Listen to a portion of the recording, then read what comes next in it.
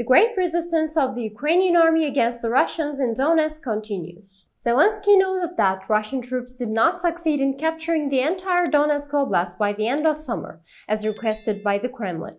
He also urged residents of Crimea to avoid military installations. Zelensky thanked the soldiers of the 56th and 110th Brigades for their hard fighting on the Avdiivka front.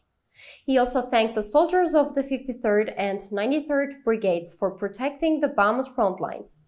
The Russian military command has been ordered to take control of the Donetsk region by the end of August, Zelensky said in a statement.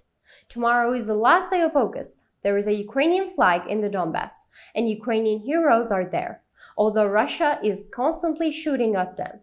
And the invaders are trying to bring mercenaries and criminals. I want to thank everyone who stayed strong, defended their positions, and said that the invaders did not have the right tools, logistics, or ammunition. To reach all the actual news fast and reliable worldwide, please don't forget to follow and like us.